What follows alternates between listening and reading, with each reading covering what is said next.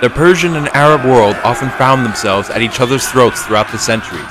During the Sassanids' reign, the neighboring Bedouin Arab tribe served as a nuisance in Persia's southern Mesopotamian region by continuously raiding coastal towns and villages. The king of the Arab Lakhmid kingdom, Imru al-Qais, would attempt to unify the Arab tribes in Syria, Lebanon, and Iraq into one large kingdom.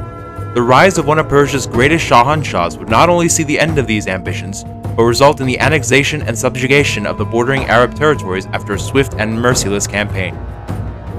In 309 AD, the Sasanian Shahanshah Hormizd II was succeeded by his fourth-born son, Shapur, after his firstborn son and heir, Adur-Narseh, was killed by members of the nobility. They had also blinded the second son, and imprisoned the third, who later escaped to the Roman Empire.